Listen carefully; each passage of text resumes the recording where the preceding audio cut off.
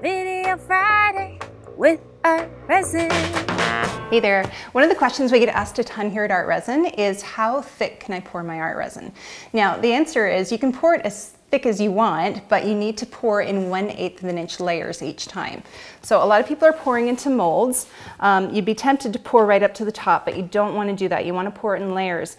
The reason is ArtResin was designed to be poured in thin applications, ideally 1/8 of an inch thick. This gives bubbles the time to rise to the surface so you can torch them out. If you pour thicker than 1/8 of an inch, the bubbles aren't going to have time to come up to the top and you're going to have bubbles in your cured resin.